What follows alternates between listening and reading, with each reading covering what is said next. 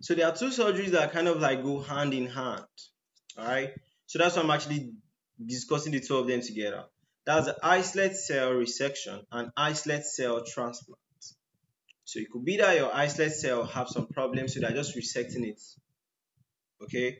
There could be that they are resecting it to still transplant you another one, or it could be that they are resecting you to transplant to another person. Do you get it? So these surgeries they actually go hand in hand like that. So islet cell resection, we'll be discussing it differently. They'll be talking about islet cell transplant differently. So I came across islet cell resection when I was reading about what insulinoma, which is like a pancreatic tumor. All right. So this pancreatic tumor was the one that, yes, the pancreatic tumor necessitated what?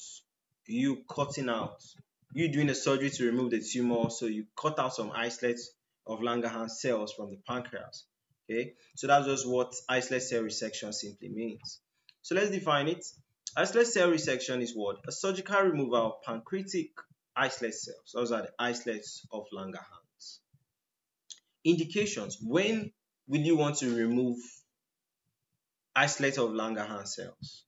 When there's insulinoma, that's an insulin-producing tumor. When there's gastrinoma, that's a gastrin-producing tumor. When there's what? Glucagonoma, that's a glucagon-producing tumor. All right. When there's other pancreatic neuroendocrine tumors like that, okay. Then if there's refractory hypoglycemia, that's a low blood sugar level, right? It's going and coming and all of that, okay. So that's it. What are the surgical approaches you can be doing? What? Open pancreatic resection. It could be laparoscopic. It could be robot assisted. It could be what? Enucleation. All right. It could be distal pancreatectomy. All right. Then talking about the islet cell transplant now, it's basically what they are trying to transplant a purified islet of cells from a donor to a, what do they call it? Receiver, right? A donor to a receiver. So I didn't actually bring a picture here, but just know that what this one now, they basically take islet of Langerhans cells from somebody else and they put it to another person. So what is the indication? If somebody has type 1 diabetes mellitus, you might want to do this type of surgery for them. If somebody has what? Chronic pancreatitis, you might want to cut out some cells and replace with good ones. If there was total pancreatectomy, this is a way of trying to balance things up. Then if there's islet cell failures, all right, so you can see patients with pancreatitis, they isolated native islet of Langerhans cells and they actually were transplanted it to the side. You get. So what are the types? It could be allogenic.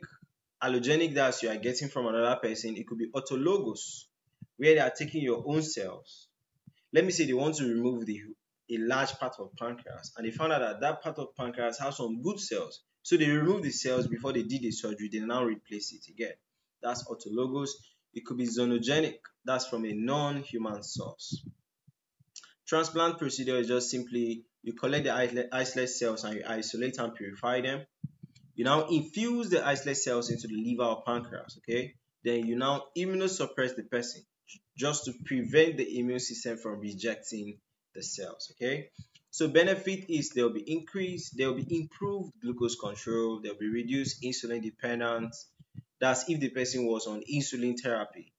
This will now at least will replace some cells that will now start producing what native insulin. Again, there will be enhanced quality of life and it's a potential cure for type 1 diabetes, right? So that's it for the two surgeries.